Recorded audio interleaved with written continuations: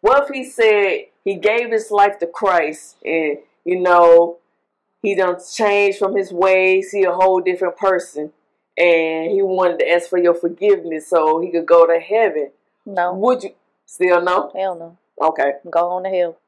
Until you've lost a child, you can't tell me how you would feel, what you would do, or, oh, you know, it's one day at a time. It's, oh, you're so strong. Oh, it's, no, it's not.